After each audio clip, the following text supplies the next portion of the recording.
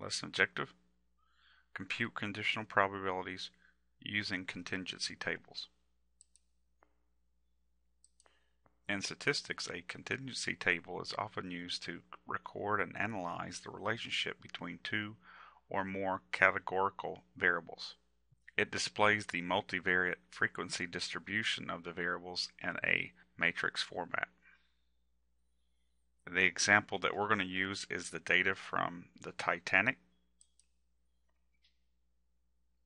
We can see these are two categorical variables: who survived the Titanic, there was a total of 706, and who died in the Titanic, and there was a total of 1,517.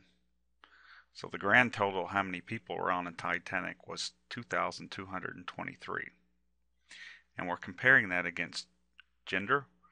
Here we have the men. There was a total of 1,692 men. Women, there were 422. Boys, there were 64. Girls, there were 45. What is the probability of randomly selecting a man or a boy?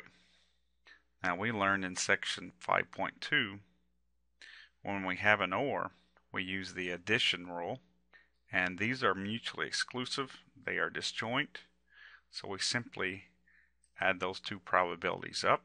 Probability of a man plus the probability of a boy.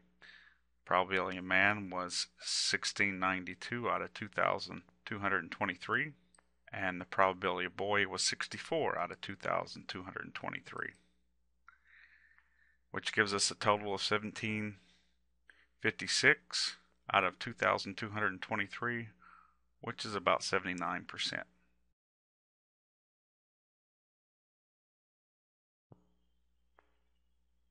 Now, this is our first example of what we call conditional probability. What is the probability of randomly selecting a man given the person was a survivor? Okay, so we know that the person is a survivor, so we're only looking at the survivors. We want to know if the person was a survivor, what's the probability that he was a man? So the survivor has a total of 706. How many men do we have out of that? It was 334. So our answer would be 334 divided by 706.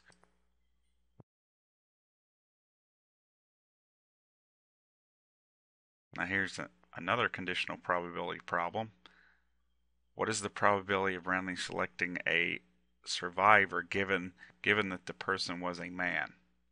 Okay, so now we're only looking at the men, which there was a total of 1,692. How many of those survived? 334. So this probability is a lot lower. 334 divided by 1,692 is about 20%. So for our next example, we're going to use the data from the early fall 2009 student survey, and we're going to look at the relationship between gender and party affiliation. There was a total of 149 people that did the survey in the early fall 09. What is the probability a randomly selected female is a Republican? So now we're only looking at the females, which there's a total of 85. We want to know what's the probability that picking a female is a Republican. So there's a total of 23 out of the 85. So the answer is about 27%. What is the probability a random selected Republican is a female? And now we're only looking at the Republicans. This is what we know. How does that change the probability? Well, we had 23 females out of 34. So our probability would be 23 divided by 34, which is about 68%.